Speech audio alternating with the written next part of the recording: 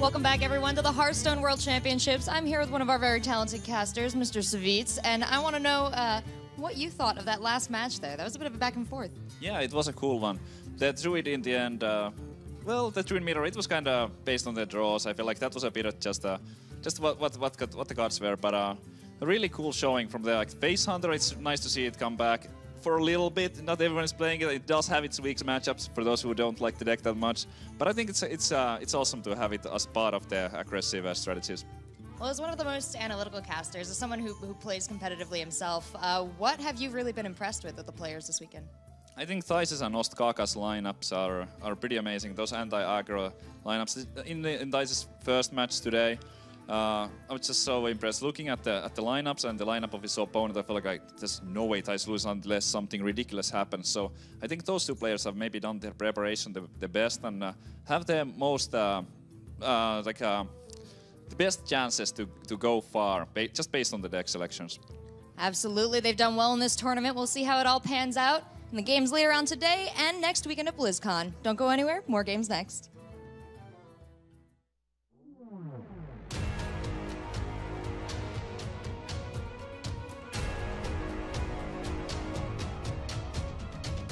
Hotform versus Ostkaka!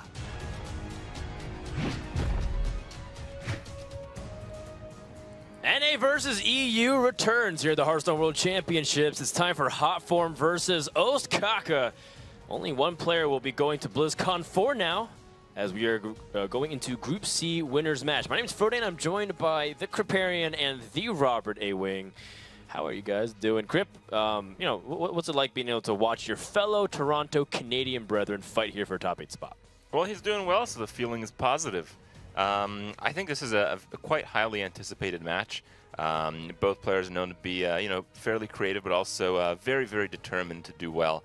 Also, both the rogue players in the tournament. That's right. As we talked about, the rogue players are the only rogue players are matched up against each other, and the only shaman players are matched up against each other right after this. It feels amusing to me, Robert, because it's like 2 rogue players matched up against each other, and only one will go through. And in the next match, the 2 shaman players will be matching up, and only one can go through. What's up with that? Are you rigging the brackets, Blizzard? Well, both could eventually go through. Gotcha. That's true. Both can go through. Thanks for the save, Krib. No, I'm not. I actually think it's super cool, though, that we're seeing in the winners round so far, we've seen Priest, Rogue, and Shaman. And as I said earlier, I don't think people really expected that coming in. So not at all. And I'm not sure what will happen. I'm not sure who will win. And if you guys have your predictions, hashtag AM win or hashtag EU win.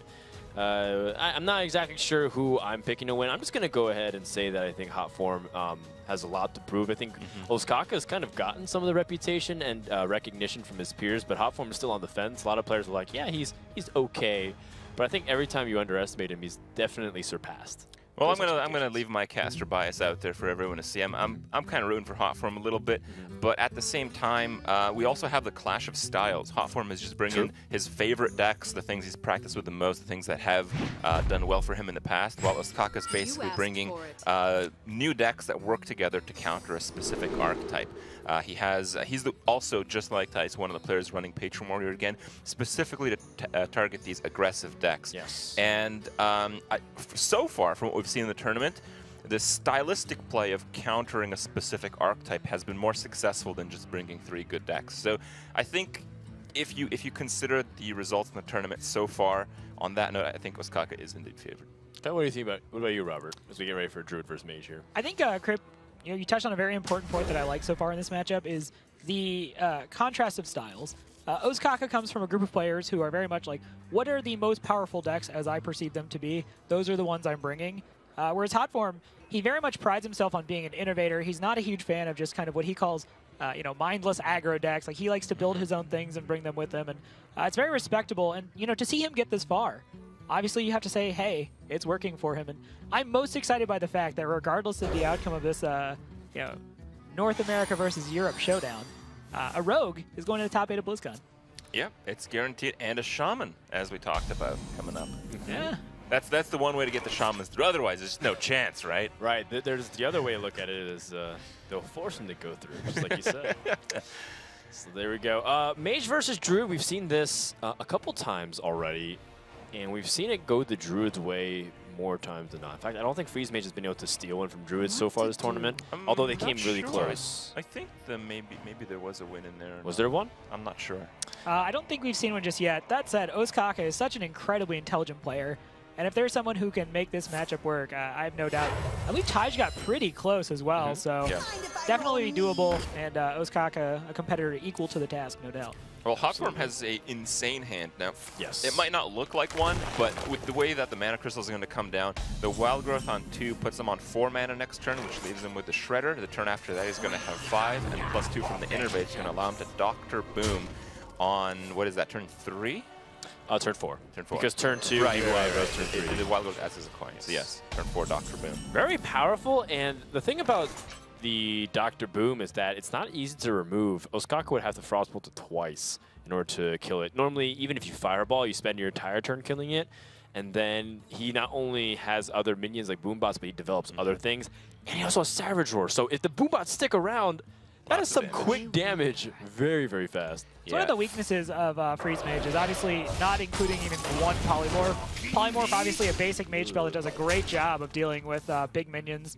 Dr. Booms, Ragnaros is the kind of stuff you sometimes see pop up. Oh, wow. I'm actually really surprised to see that, because if he killed the Blood Mage, then Fireball would not go 1-for-1 with Dr. Boom.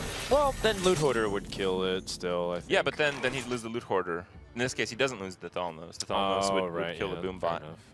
Yeah, I might have just prioritized the just straight-up attack damage over the potential for Fireball. So obviously Hotform had a reason for what he did. I think it's because the Wormrest agent, you know, he wants to trade into that health, and then then he can use that as a Savage Roar cleanup as well. So like he can kill off the Loot Hoarder first, and then it has less chance to challenge whatever comes out in the following turns.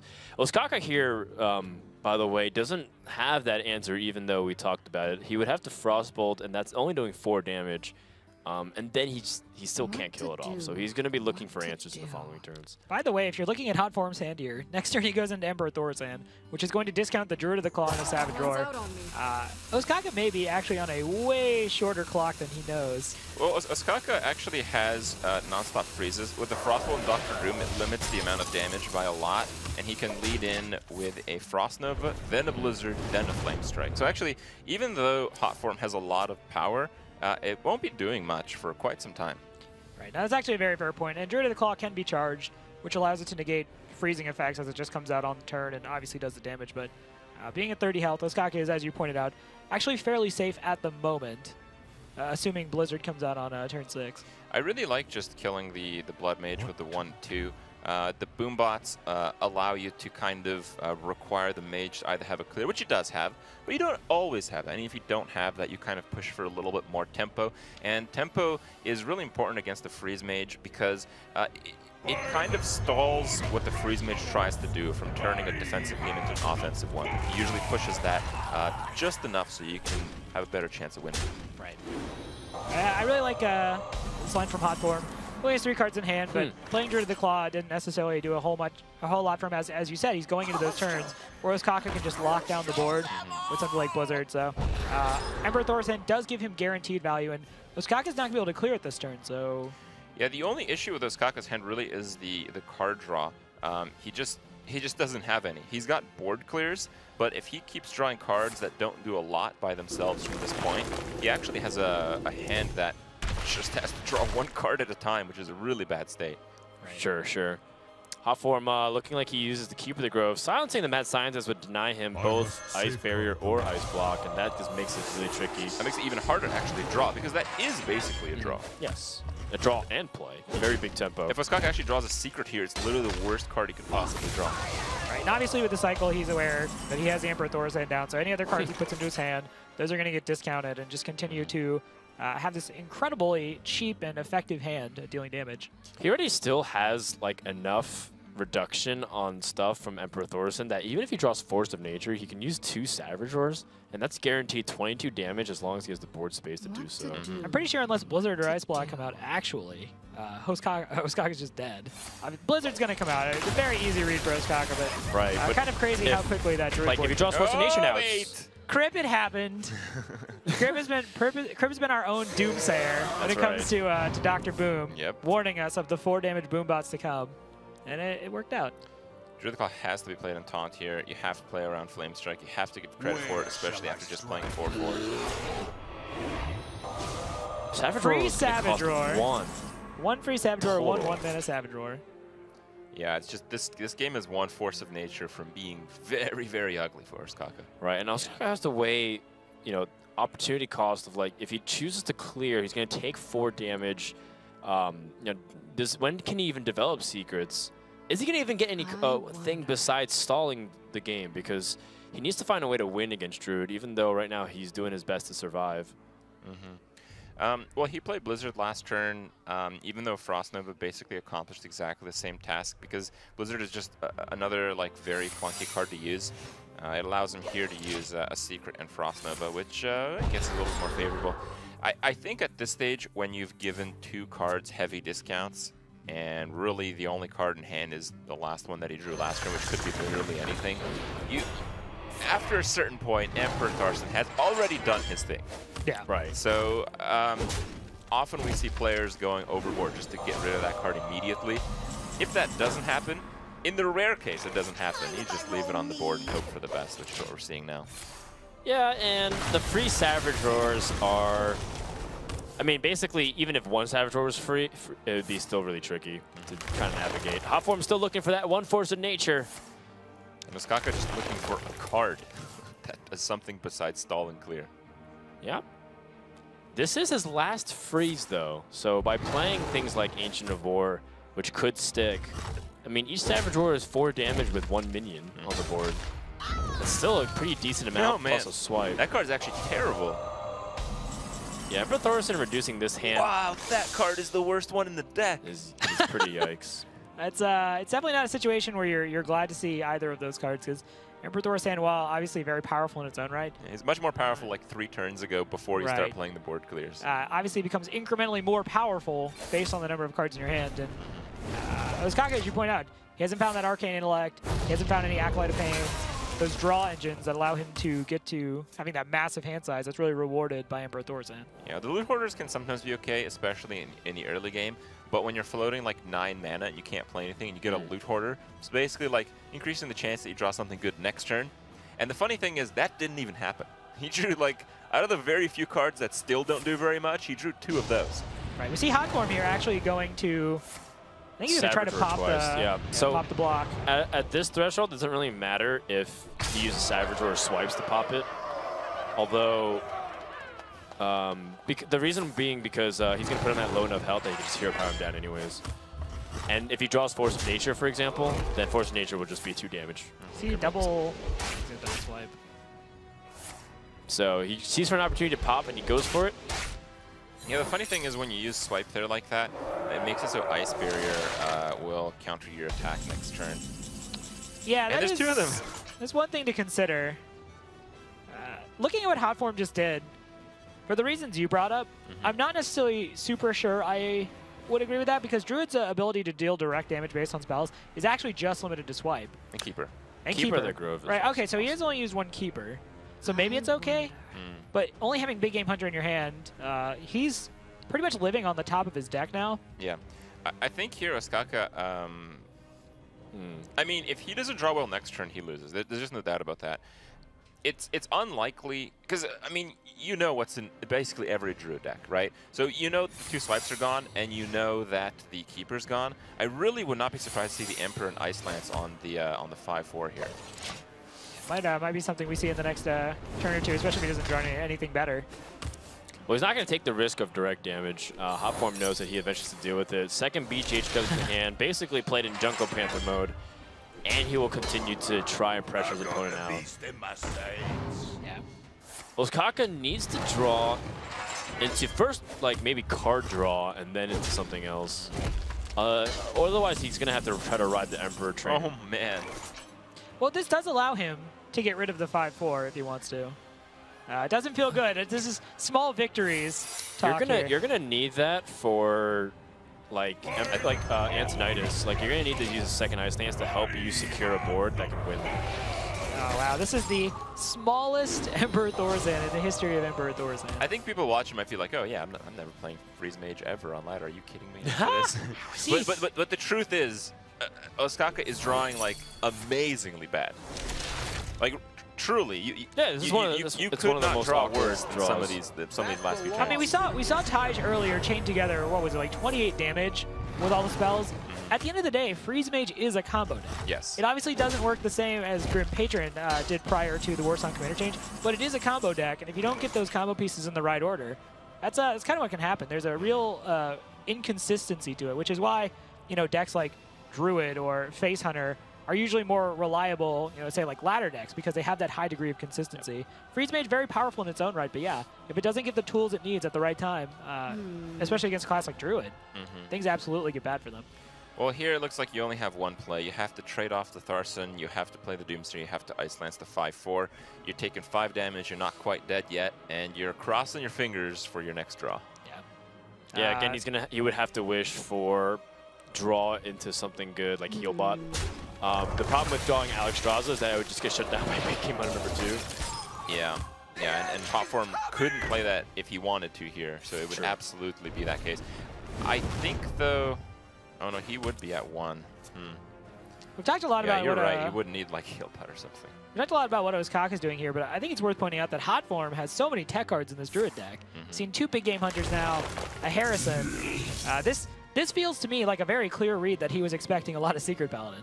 I asked him exactly that question, actually. Right. And he said kind of something that came to my mind a bit earlier in one of the other matches, because we saw the double Big Game Hunter, I think, from one of the Chinese players. Right. And the idea is that with the metagame being so aggressive, and sometimes when it is control, it's polarized in a very heavy control deck. In the control case, the Big Game Hunter kills the big stuff. But often in the early game case, you have to use your shades. Oh, man. You have to use your shades very aggressively. Right. So it's the same as a Big Game Hunter in so many instances. That's fair, and that sounds like the exact sort of answer Hotform would give. Very high IQ player, much like Ostkaka. Ostkaka's going to now go down 0-1. Hotform taking just a reasonable lead in this series, nothing too crazy. Ostkaka obviously more than capable of digging himself out of the situation. I feel like if Ostkaka just drew a decent card when he needed one, and there was like probably 3 turns of opportunity for that to happen. He just kept getting blank after blank after blank. Yeah, there was definitely moments where Ostkaka potentially could have swung. His opponent used Keeper, for example, and he didn't have a way to clear the board, so if he drew Doomsayer anytime after he used those freezes, the board would have been cleared and potentially could have stopped some of the aggression. And then we saw that he drew Antonius at the very end, and if he just had some more health there, in fact, it potentially could have just ran away with the game because he has a lot of spells remaining. So you never know the outcomes. That's the power of being 1 card deeper in the deck. That's the power of having 1 more health. And that's why at this level you want to make sure to maximize all these little opportunities of not taking unnecessary damage or trying to draw that extra card. Or just getting a bit luckier. Just getting a little bit luckier and not having that kind of hand for that matchup specifically. Well, maybe things balance out for him, and we'll have to see if maybe the reverse can happen to even the score. All right. Well, while we do see that Ostkaka did suffer a little bit, we do see that Hotform is able to benefit from it, have the 1-0 victory. We're gonna have a moment with Hotform real quick about friendliness with the players. In the meantime, we're gonna get ready for game number 2. The friendliness of the other players, I think, would be the most surprising part. The other players, although we're opponents, it feels really like comrades. When you're out there, you're just hanging out, waiting for things to happen, you're discussing strategies, and you're a little guarded about your own tech choices and those kinds of things, but when you're just there hanging out, it feels really like you're with a bunch of friends. So I think that was surprising to me. I thought some people would be more tense about it, but it's a really great feeling the way it worked out. Game number 1 in the books. Hotform looking to punch his ticket to the round of 8. Being very friendly and sociable with players seems to be part of the fun aspect of Hearthstone, and I tend to agree. Yeah, we've obviously seen now with the America's Championship, with this as well, we've had the chance to talk to a lot of these players, and everyone's just been super laid back, super friendly.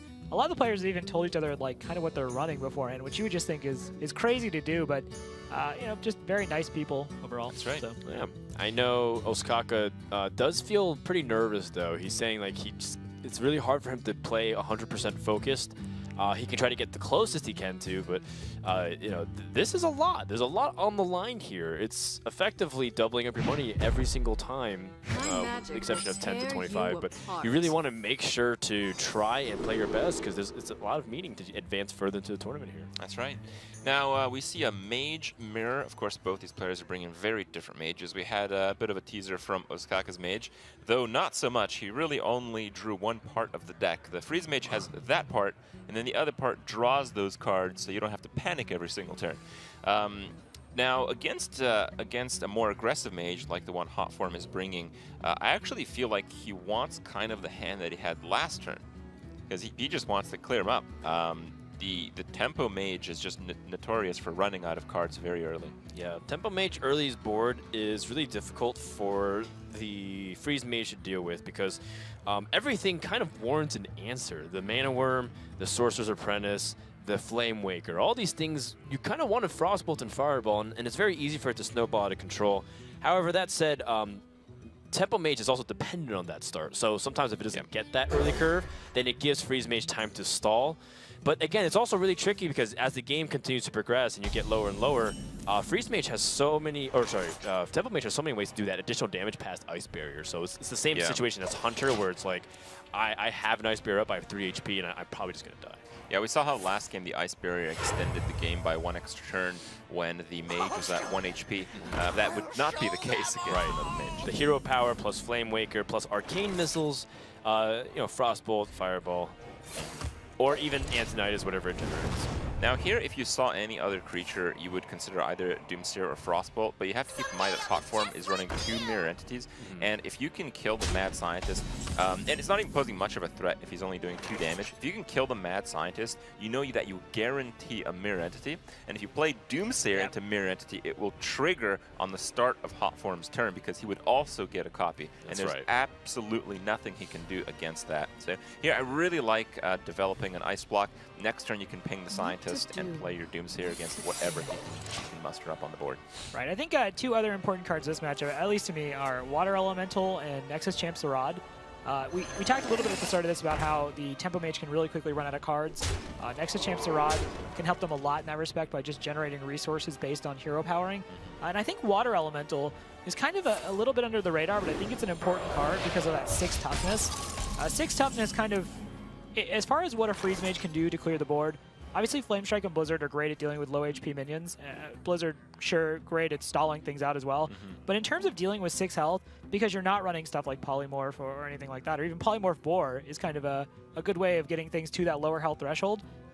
Doomsayer and Frostnova kind of becomes the combo that deals with cards like that. And 3 damage might not seem like much, but over time, if it's not dealt with, obviously the freezing doesn't matter much against the mage, but it's kind of interesting. And yeah, we're going to see exactly what you talked about, Griff. The end is coming twice. Absolutely brutal. Everyone's on the same page here. The end, in fact, did come. Yep.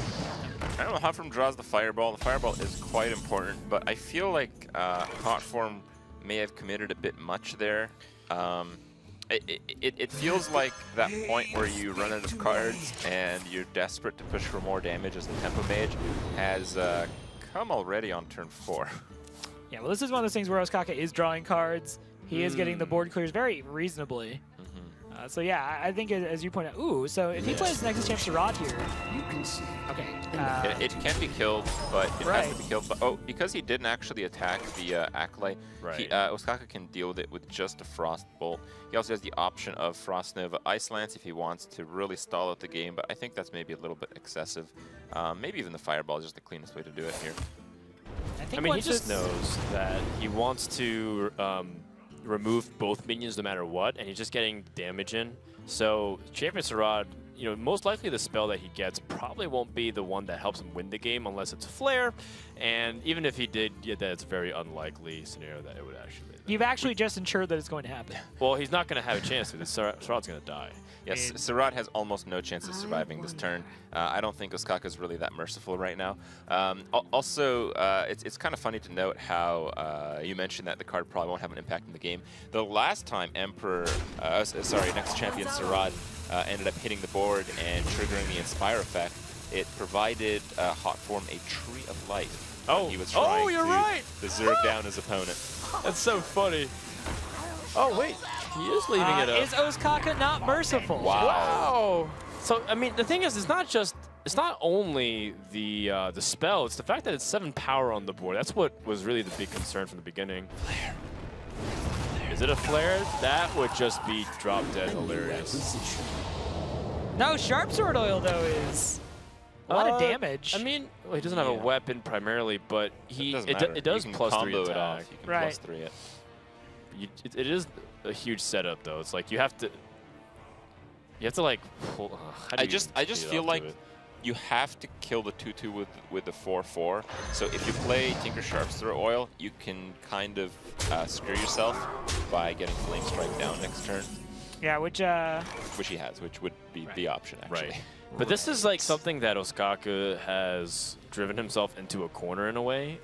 Sure, Ice Barrier isn't up, but at this threshold, like Hotform can just use Fireball with Flame Waker and Mirror Images, and then that will just burn his opponent down to the Ice Block pop.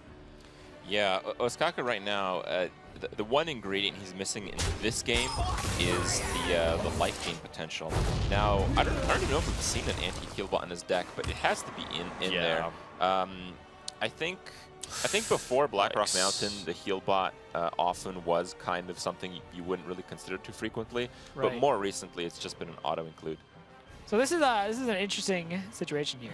Yes, so... That may be underselling it as well. I think he's considering fireballing with the Flame Waker. You put him at 1. You don't pop the Ice Block, but next turn, he can't Alex Straza guarantee. If he fireballs and then Arcane Missiles, he can pop it right now, but then he has less spells with the Flame Waker. Right, but as Crip pointed out, that's the only way that you pop it right now, yeah. though. And you force Ostkaka to play the other Ice Block. Right. Which is ridiculously bad. Yeah, heal bot as well, because Alex Straza is not in the equation, so it makes sense. It's also, even without the Fireball and the Arcane Missiles now, you do have the Flame Waker, you have Mirror Image, so you can get direct damage. Yep. Especially another minion doesn't come out. Can get a heal bot. He gets Alex Straza. That is going to be a huge piece there. That's gonna... I think that pretty much salvages the game right there for Ostkaka. It provides another like hurdle for Hotform to get over at least. Right. Hotform's so low on resources. You've already used 1 Fireball. The problem with him is that he has no more Ice Blocks. Yeah, and Alistraza is the full turn, so Hotform can basically assess the situation as, you know, if he Alistrazes, yeah, he goes to 15, but I can try to threaten the board to beat that. Right. So, like, even this turn, he might consider playing the Mirror Image just to protect his board from the 2/2. Sure. Would you go for Flame Waker too, just because it allows you to potentially pop, or do you feel like that's too important to potentially trigger if your opponent clears the board? I don't really like the attack. I guess it doesn't matter too much. Like this, putting down Sorcerer's Apprentice is a read, basically, that, you know, if Alex Straza comes down, you have something on the board already. You can go right back to pressing damage. If he fully anticipated Alex Straza, then Ostkaka... Or so then Hotform may have also considered playing Flame Waker. Yeah. Because then that's just the most powerful possible. So Drake off the top is pretty good, though. That's a really good card. Flame Cannon. Wow, that's time for so much. Fireworks. Yeah, but he's going to be dumping his hand here. But there is no board clear, so Alistraza will not be able to get that hit in, I believe. Right. Well, he can double Frostbolt. He can double Frostbolt. If he wants. I mean, those things are really annoying. Ooh, that attack actually gives Ostkaka 5 health. He definitely needs every single point of health he can get from this point. Also, he has 1 Flame Strike, so Flame Strike number 2 is not really in the deck.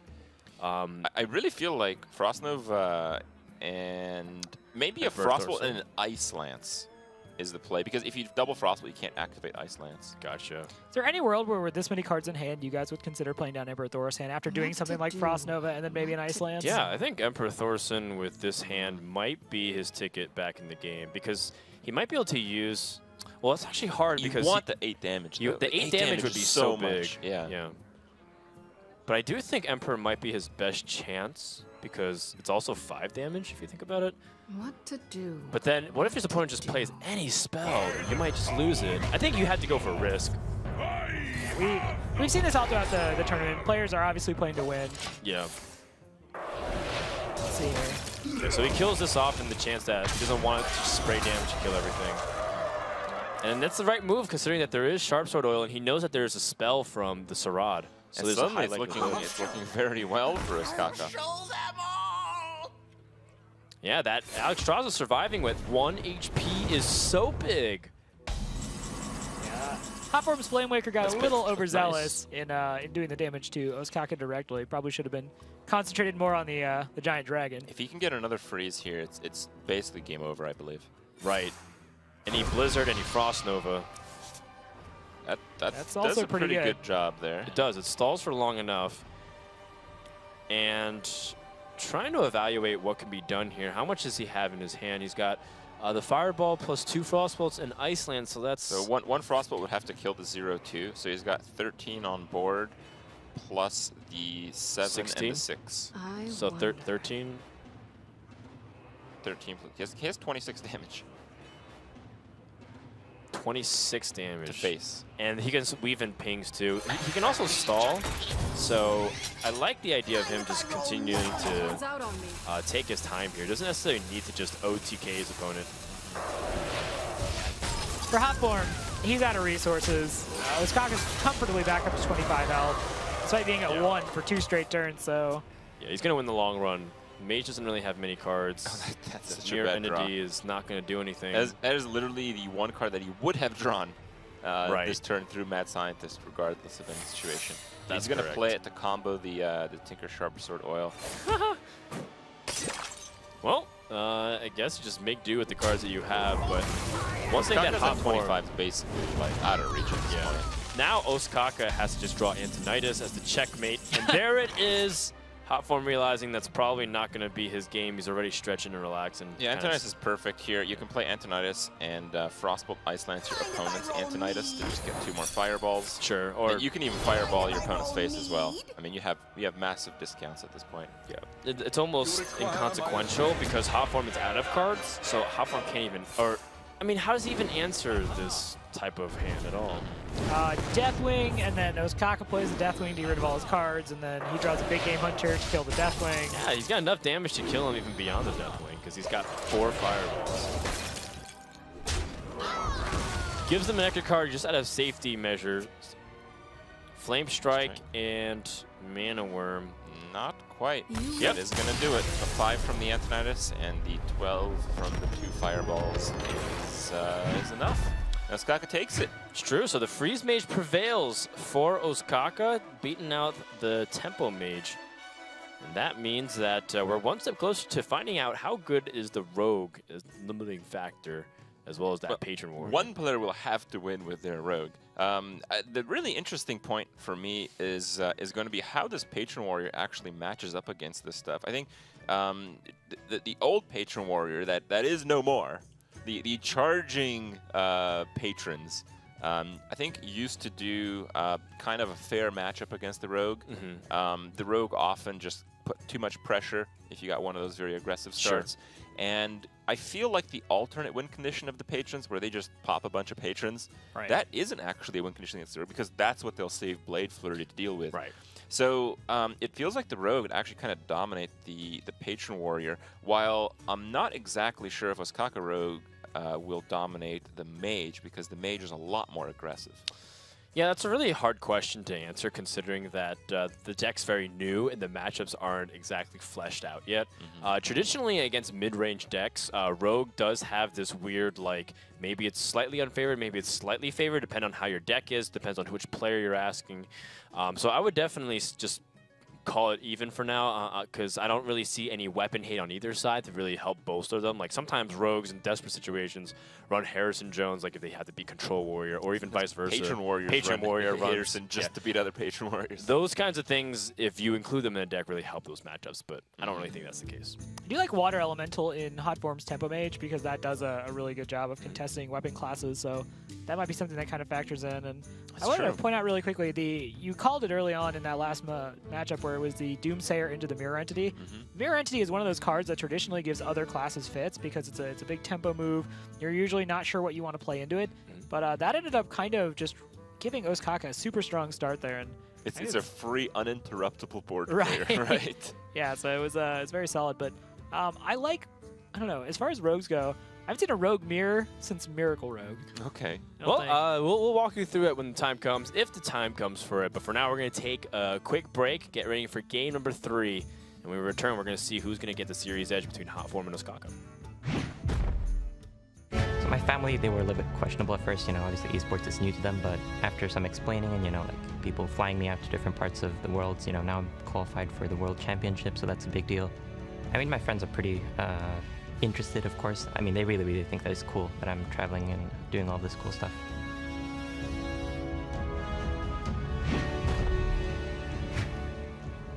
All right, Ostkaka slowly getting support of all of his friends and family. I hope you fans as well are supporting him. Hashtag EUWin if you believe Ostkaka's going to win or you want him to win.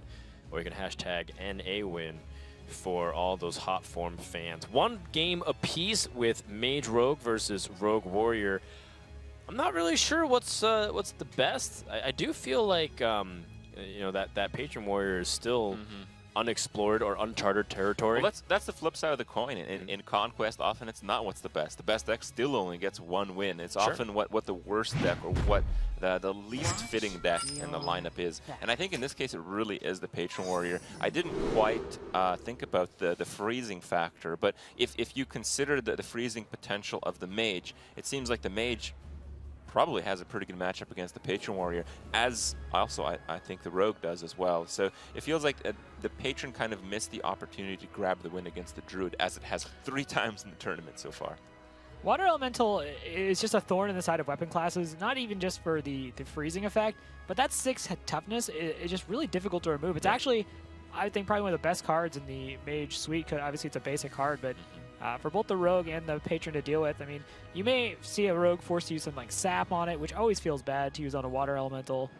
So very curious to see how this goes, especially since Hotform did queue into this Tempo Mage that he brought with him. Well, the players have not mulliganed anything yet, but it seems that Ostkaka is more likely to have a better hand here. Yeah, he has the coin, which is really big. He has prep, which has also been proven to be a very valuable asset as well. Not to mention he has minions. Minions with preparation is what you want to combine it with. Even though ultimately prep gets spells, it's any sap or eviscerate that he gets makes it much more powerful. All right, well, even though Ostkaka has all these answers, none of them are really... actually, he could have Deadly Poison to kill that. Yeah, but now with Mirror Weapon and then prep the Deadly Poison, which seems unbelievably wasteful, and you should never see that happen. But we might even see an early Blade Flurry come out. So it's interesting to note, you pointed out, Rogue has a coin here. Very important to Rogues because it enables their combos, both spells and minions. SI7 Agent is usually so good at taking control of the board early on. It comes out, it does 2 damage. Mana Worm is just one of those actual minions you don't tend to see against the Rogue that much. That actually does a good job of dealing with the SI7 Agent because it just can't be outright killed. Yeah. And with the walls up there, the O2 walls, can't even just finish it off with the dagger just yet. Often you never want to draw cards on turn 3. You want to draw cards in a stage where you just have nothing else to really do or you need a specific answer. But here, Ostkaka really was just planning to Deadly Poison Blade Flurry, and he could have done it last turn, but I think he was just looking for 1 extra card to make it work. Well, he picked up a better answer now with Prep Fan and SI. If he couldn't check this Mana Worm for 1 more turn, I would say that this game would have turned out to be a disaster because he would take too much damage. And the problem is that it eventually curves out that Hotform would land on Boom, and Boom is the Rogue Assassin. Like, that card is so hard for Rogue to deal with. Sap it. Yeah, just keep sapping it. I've tried that before. It does not work out. No. Those Boom bots are still real annoying. Sometimes it does, but it's like very rarely. Yeah, it kind of leads into that situation that gets a Reddit post where they're the true form of Dr. Boom with 3 Boom bots on either side. That's usually a Rogue game. Oh, speaking of things that could end up on Reddit. This is awesome. Big Van Cleef? Yeah. You like Big Van Cleef? I love Big Van Cleef. I wonder if there is also room for an Azure Drake, but I guess this makes more sense given that he can just go for a 10-10 Van Cleef and force his opponent to immediately respond to it. Van Cleef's just going to grab it a very quick win. Golden Van Cleef is so pretty too. Brotherhood shall prevail. And Ostkaka's going to call Hotform a lapdog. And, I don't believe Hotform has a single card that deals with this. Not a polymorph or silence. That's the only way you can. Oh, wow. Oh, actually, he does have a. Is he running Spellslinger? Spellslinger with Earthshock? That would be pretty insane. I mean, I That guess would you be, could of still course it would. you can still get the Nexus champion, I guess, off of it.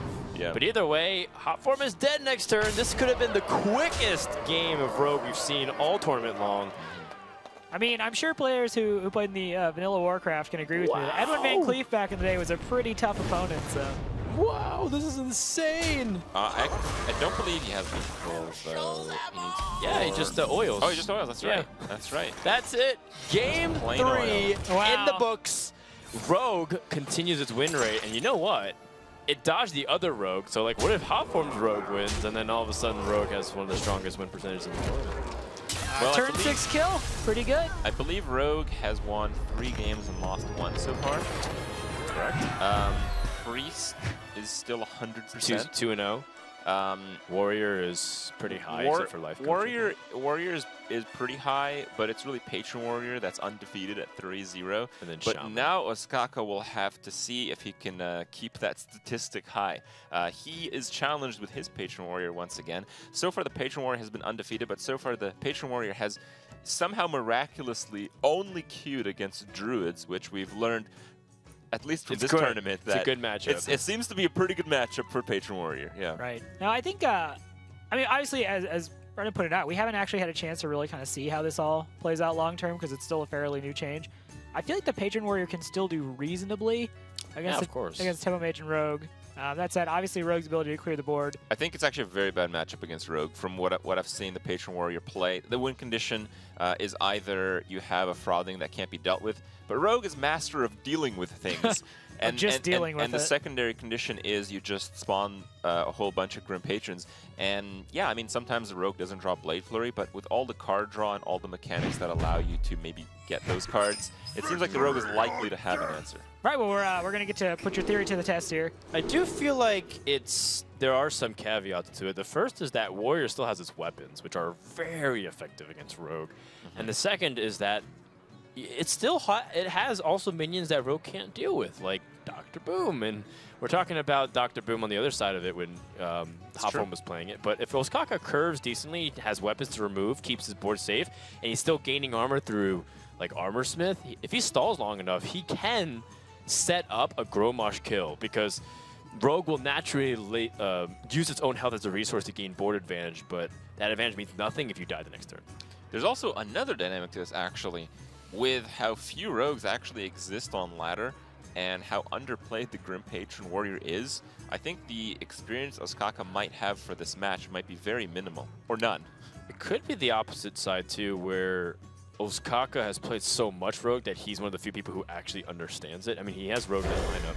So if there's a player that does understand that side, maybe it is Ostkaka, because he's also has a teammate in Sixo who's played this deck a lot and who can help walk him through. Versus Tice, for example, I'm not sure how much Tice has probably practiced against Rogue with that Patron deck. It's a very tricky scenario. The South Sea deckhand on turn 1, that is ambitious. You're definitely right about that, but like Sixo has played this new Patron a lot, but he's played it on ladder. That's true. There are no Rogues Well, he on played in a ladder, couple right? tournaments, but they got banned. Okay.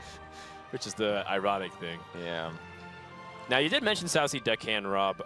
Very interesting tech choice because it's enabler for the oil. And it also is usually your answer to Mirror Entity, and you can combo it with like SI7. But I like taking the immediate board dominance because you force Warrior into a position of like, well, he needs to fire War X this, and then everything else is safer and chaining it. What do you think about this attack? It feels like, you know, you have to kill your opponent eventually.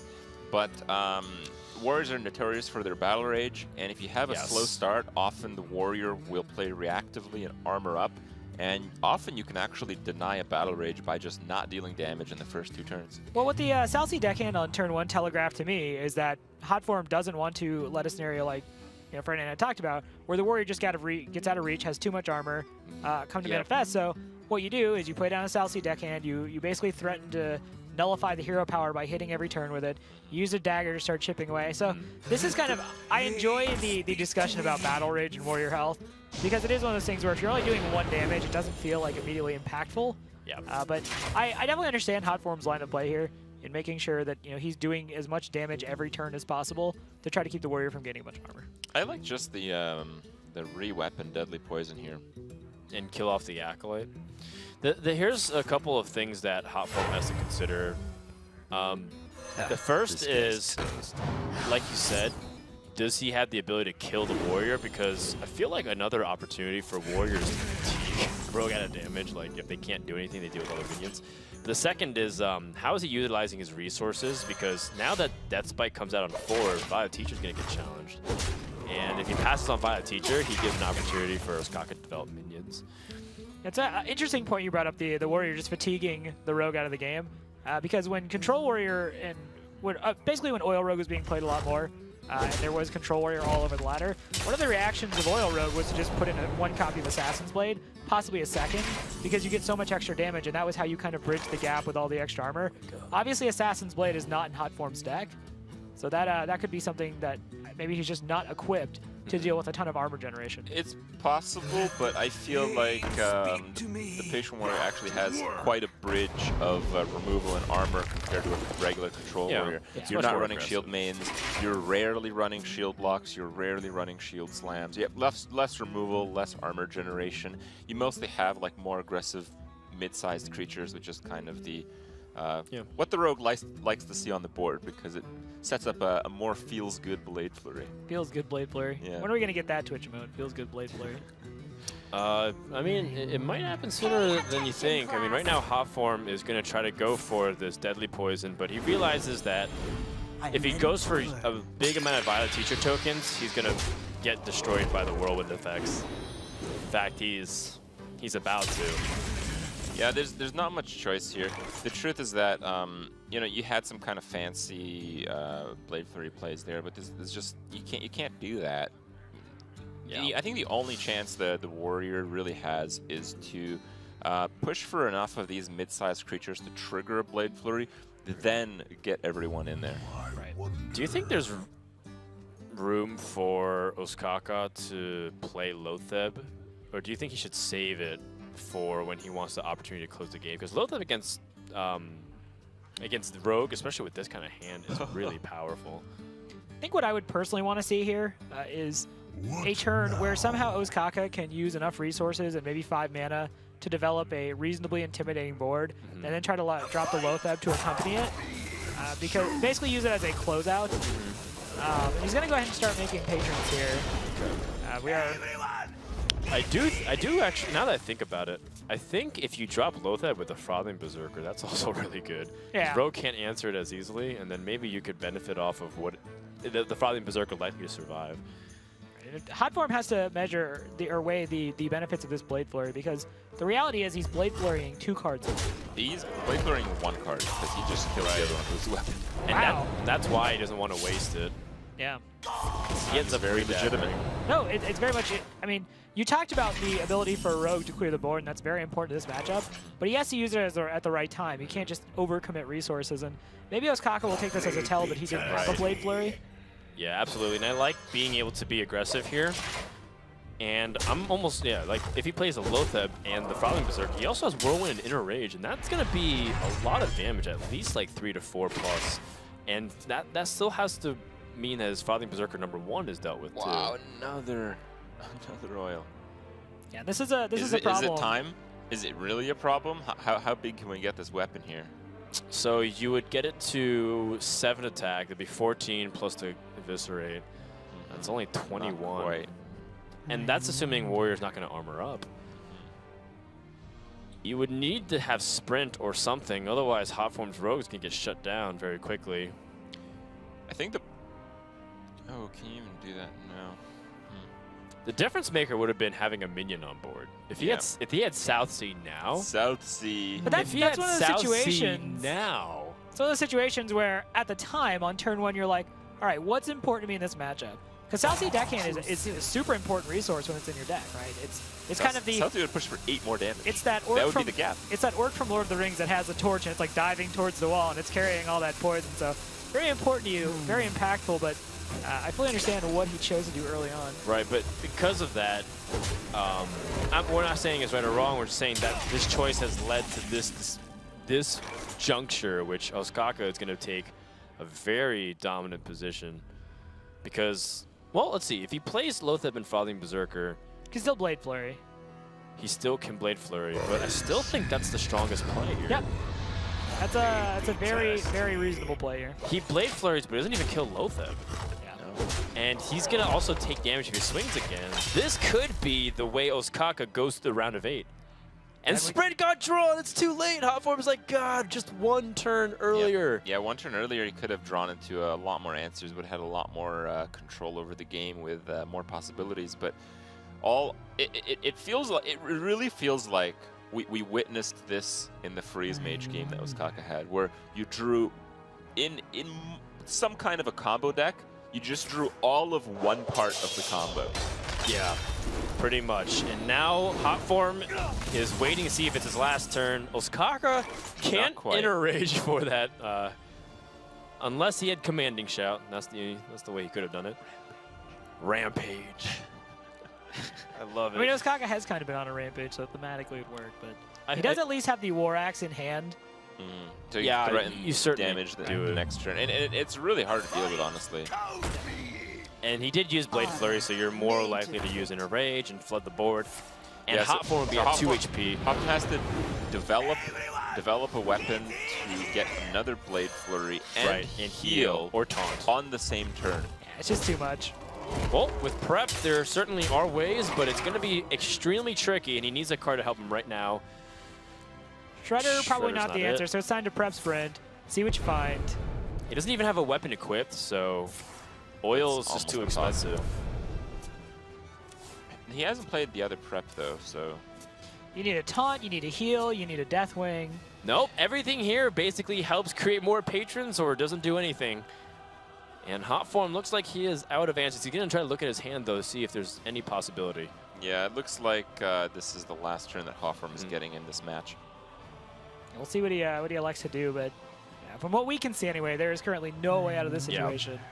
In fact, everything he does helps the warrior. He helps create more patrons. He helps give him armor. He puts himself further behind in this game. I think he's coming to the conclusion. That's it. Ostkaka goes to the round of 8 and wins Group C in first place. And of course, today we are not having any elimination matches or anything like that. These are the winner matches. So Hotform's record so far here is 1-1, and he will be playing his decider match tomorrow to see whether or not he ends up joining Ostkaka in BlizzCon after all. Right. Big narrative, though. 2 players bring Patron. 2 players in the top 8 with Patron. You know, as well as Priest and Rogue. It's not even just Patron, because again, in Conquest, it's not about individual deck performances. It's about lineup. And when you examine lineup, it's the fact that they're not only feeling confident about Patron, but they're feeling confident about Freeze Mage. And then they round it out with Rogue or Priest. That's very fascinating, in my opinion. No, it's a kind of a story. I don't want to say a story of underdogs, but it's a story of a wide open meta. Like all these different decks being brought. I'm very much looking forward next to the Shaman on Shaman action. We have a guy who promised to do nice things with Shaman and the Shaman God. Very exciting. Very Sounds exciting hot. tournament. Sounds hot. The really interesting thing about that, we talked about like how the meta has such diversity. At the same time, it doesn't even require it. I mean, people are just playing a lot of aggressive decks, which I kind of think they are. It makes the tournament meta one where you can polarize it so much to deliberately counter it. So really, I mean, whatever happens in ladder, we're going to have some pretty good tournaments in Hearthstone. I think so, and one is shaping up to be quite epic. The third person to go through is Ostkaka, and he's waiting with Rachel. That's right, Dan. I'm here with Ostkaka, and we had some amazing games in this matchup. We got to see both your Rogue and Hotform's Rogue, but the thing that raised the most questions for the casters and a lot of the viewers was, what was Lotheb doing in your Warrior deck? Oh, it's actually my teammate Sixo's deck, so I give him credit for that. And the reason why we play Lotheb is the Emperor Thorson is actually not that important anymore in Patron War. You don't have the same like combos. So instead you just have like the same body 5/5, and instead it gives you a bunch of tempo. And as you saw versus Hotform, it made me close out the game versus Rogue. So are you and Sixo and the rest of your team going to be working very hard before next weekend? Yeah, I'll probably throw in some practice games there. Well, you have moved on to the top 8. You're going to be playing on the main stage at BlizzCon. Is there anything you want to say to the people? Thanks for cheering on me. Thanks for cheering them on, guys. Thank you for watching. We have one more game. Don't go anywhere. All right, congratulations to Ostkaka once again. He is the second European to go through to the round of 8, joining Tice, our EU champion, as well as Zoro. And there is a big common denominator here is that NA seems to be struggling a little bit. Some of them are eliminated, some of them are not going through yet. And people expect them to be one of the more dominant regions, considering that they are the reigning regional champion, right? Firebat won last year's BlizzCon. And now this year, they're not performing up to standard. I think we're still doing okay. I mean, really, it's just the EU region that has had exceptional results, because if we look at it, only 3 players have really qualified, and 2 of them are EU. So, yeah, there's still a lot of play left. I wouldn't be surprised to see a very diverse final at BlizzCon. We'll get them later. We're coming back in a big way. Exactly. I feel like USA and by proxy Canada, we're coming back in a big way. That's right. Hotform and Purple are both in it. We'll see how Jab ends up doing as well tomorrow in the decider matches. For now, we are going to go to a break. We want to thank our sponsors that all make this possible. You are all lovely people for tuning in to. Make sure to hashtag HWC 2015. When we come back, the final match, Daimang versus Pingpingho, the Battle of Shamans. And let's take a look at some of the highlights to close out the series, brought to you by Windows 10 Game DVR.